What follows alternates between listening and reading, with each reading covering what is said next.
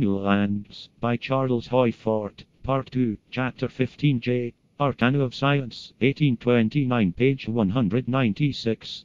That, near now, India, February 27, 1827, fell a stone perfectly similar to the stone that fell near Allahabad in 1802, and a stone that fell near Moradabad in 1808.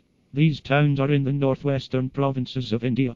I have looked at specimens of these stones, and in my view they are similar. They are of brownish rock, streaked and spotted with a darker brown.